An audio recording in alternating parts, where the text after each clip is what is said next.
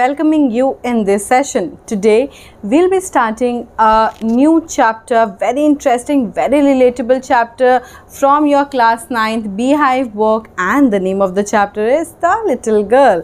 When you hear this name of the chapter, what comes in your mind? Does it create a curiosity in your mind? Yes, it definitely does create a curiosity. It amazes you. It makes you think what this chapter will be about. Will it be a short, sweet story about a little girl and the adventures, the fun we used to have in our childhood, or a very serious story about something else? We'll see about this when we read the chapter.